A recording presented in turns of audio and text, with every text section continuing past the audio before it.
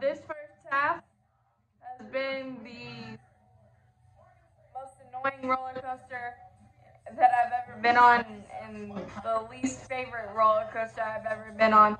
We're battered, bruised, mentally, physically, literally. First of all, major props to Ronald for still going to the All-Star game. That is incredible. We love you.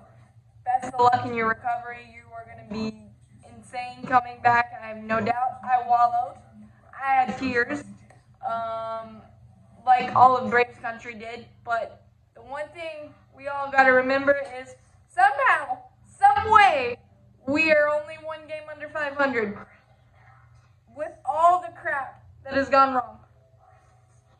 Our first hitter, our third hitter, our fourth hitter, two key pieces in the rotation, the bullpen inconsistencies, the pitching inconsistencies, hitting line drives everywhere, not getting rewarded, and then the offense going silent.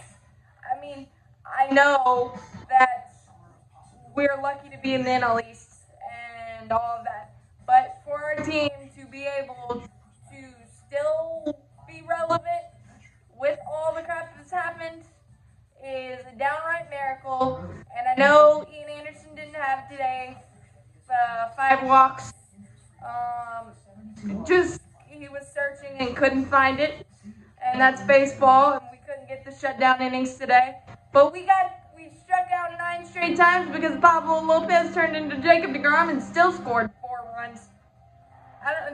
That's impressive in itself. And Dansby Swanson 2 homers. And Ronald Acuna Jr. is not going to want us to quit, wallow, or anything. He's going to attack the rehab like a monster and like the incredible person that he is. And nobody's expecting us to do anything now. Really, I mean, so let's shock the world.